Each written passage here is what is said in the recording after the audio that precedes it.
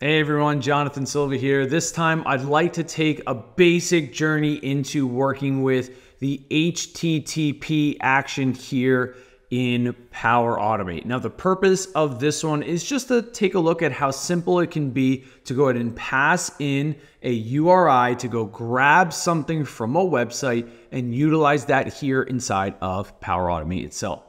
So my end goal, what I really want to accomplish in this flow is to be able to go to this site here. This site, I've just gone to GitHub, gone to the official joke API here on GitHub and utilize this grab a random joke API right here.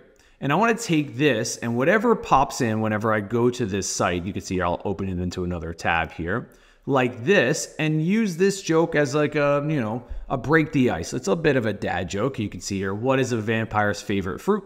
A blood orange, right? So it's a kind of a corny one, but what I'd like to do is be able to send in the setup and the punchline into Microsoft Teams and to be able to control that utilizing our action here in Power Automate called HTTP.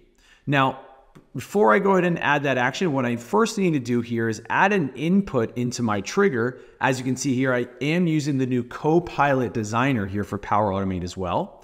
I'm going to select add an input right here for my trigger. And then I'm going to choose email because email will allow me to send this message to a specific person in Teams. In this case, I'll send it to myself. All right. And that's all I need is just to select the input for the email. And every time we go to run this flow, it is going to ask us for that email address to pass to. All right, so now we can go ahead and select our new action here, insert this action, and we are of course going to use HTTP. Now with the HTTP action here, this is a premium connector here with Power Automate. So you will need to have that premium license associated with this and that developer account. Okay, but we also want to just go ahead and use the basic one in this case. You can see there are many to work with. We have HTTP and Swagger. You can use your webhook. Even with the general HTTP itself, we could go a little bit more advanced. Because what we do here with our HTTP is we pass in a URI into our flow. That URI, in this case, this is the one I'm going to be using, is going to allow us to go to a specific location. Then we can decide the method. What do we want to do with this URI? Do we want to post anything? Do we want to get something? Do we want to patch something or delete something? This is where you're going to decide what do you want to do with the data that is at the end of this connection. For us here, we're going to go ahead and use a get. Now, if you had more advanced connections, if there's specific headers that you need within this API or HTTP request, you can pass those in here. A lot of the times I'll use this, especially a little bit more advanced. Say I'm building out an API via Postman. I'm going to use that in here. I can pass in the headers and in the value of that headers right here. Any specified queries, I'll do that here as well in order to get that information. All right, so here we have the first stage. Just to make sure we have everything working the way we want, what I'm going to do is go ahead and save and test this right now just to make sure the data is exactly what we need. So I'll go ahead and save it. And then I'm going to go ahead and do a test. And I just want to see the output here for this HTTP action. So I'll go ahead and select test. I'm going to have to pass in my email address here because that is definitely going to be asked of me as we go in with our email because that was the input for our trigger. So I'll go ahead and use that just for this case. This is a demo account that I have. Select run and let's see what we get. All right, so it did run successful. Here's our trigger, our request. It's gone to this URI with a get of our method. We have a successful status code here. And you can see those are the headers. And generally, there it is. That's the body. Okay, because it is a random joke API. Every time we connect into that URI, it's going to give us a different body. It's a different message and joke. So in this case, you could see exactly what did one wall say to the other wall. I'll meet you at the corner, right? Kind of corny again, but it works. What we need to do now is to be able to go ahead and access the setup and the punchline to send in a message. If I were to go in and add in another action here, what you'll notice is that we are not going to really get anything as far as for the output to consider to get that exact line here or the punchline itself. because our outputs, we are getting the whole body, but not the individual values that are being returned. That being the case, what we need to do is actually incorporate the parse JSON action here inside of this flow. So what I want to do is I'm going to go ahead and copy out the outputs here and use this inside of that parse JSON action. So once I have it copied, again, you do have your little copy option here, and you have a couple other cool features here within the new Copilot Designer. I'm going to go ahead and select Edit, and then add in another action after our request here to go ahead and parse out that JSON from the body. So I'll add an action, and we'll go ahead and use our parse JSON data operation. All right, so let's go grab that. It's going to be down in our data operations. So let's see if we can find it there. There it is. Just had to add the space. Here it is, parse JSON. And what we want to do is utilize our sample payload that I just taken from the body. So here in the dynamic content, we're going to click in here, go ahead to our dynamic content action here, and we're going to pass in the body. Notice we do get, those are the three outputs that we saw earlier, body, header, status code. We want to pass in the body and then use the sample payload we've just copied. So I'll select that here and paste what I've copied. There it is. What it's going to do, it's going to take this sample payload, pass that in, extract the individual values there that we can utilize. You can even see the data types associated with it as well. Now that we've done this with parse JSON, we can go ahead and make our posts.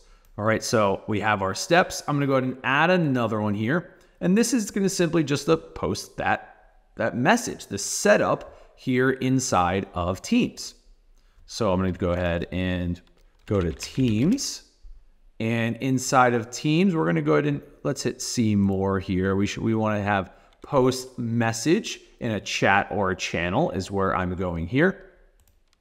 With this is where we can choose to post as the flow bot or as an individual post as the user if you'd like. I'm going to choose the flow bot right now. I'm going to post in a chat with the flow bot that will show up in the new workflows section here within Power Automate once it comes through. All right, so chat with Flowbot. Then once you do that, the recipient here is going to be the email dynamic content that we've gathered here from the trigger. That's why we've added in the input so we can just type in who do we want to send this to, and it'll go ahead and do that dynamically each time. So in my recipient, I'm going to go ahead into my dynamic content, and we're going to put in the email address. Then here in our message, we could just go ahead and pass in the setup of the joke. So I'm going to go back to my dynamic content here, and then go ahead and you could see we have body type, body setup, body punchline, body ID. We're going to use these from the parse JSON. So we'll start with the setup, and then we can go ahead and send in the punchline right after. Now for me, if I'm really going to do a joke here, I might want to wait a little bit before I do the same step once more. So I'll go ahead and select an action here, and my next action is just going to be a very simple delay. And this delay that we're going to add in will just go ahead and give us maybe I'll wait, let's say 5 seconds, and I'll do it. It's not minutes, but I'll make sure they are seconds because 5 minutes would be pretty long here. And then we can go ahead and do the same action once more. Now, one of the things we know that we used to have within Power Automate here within our actions is we used to be able to copy to clipboard. It isn't out quite yet. We are hoping that it'll be something that'll be there in the future. So that means we're gonna have to do each and every step over once again. So I'm gonna go back in here and do the same post a message, but we're just gonna go ahead and send in the punchline rather than the setup. So I'll go ahead and add another action, and we could just go to post message and see if we can get right to it. There it is, post message in chat or channel. And this will allow us to do the exact same thing. Post as the Flowbot in a chat with the Flowbot. We're going to go ahead and pass in as our recipient the email address from our trigger that we've asked for. Here it is. And finally, the message. Instead of the setup, we're going to go ahead and pass in the punchline. And there we are. That's it. It's a very basic request here with HTTP, but really the purpose of this was just to be able to show how simple it can be so long as you have that endpoint, so long as you know where you're going and what you're retrieving from when you get there. All right, so we can go ahead and save this and let's go ahead and test it, see what we get. Here's a test. I'll pass in that email address one more time. I could probably do it automatically as well, but I'll go ahead and just do it the full test here. We're going to go ahead and make our connection to Teams. There's the email address, and let's go ahead and run it. See what we get. All right, flow is running. I'm going to go to Teams here. Oh, there's my question. How do you make a tissue dance? And we should be getting, there is the punchline right after. You put a little boogie on it. Now, nice again. Once another dad joke there, but it shows how quick and easy this could be. So long as, again, you know where you're going, how to get there, and what you want to do with the data that is there. Thanks for joining me here once again, working with Power Automate. In this case, just a very basic HTTP request. And this one utilizing a bit of a dad joke, sending it to Teams.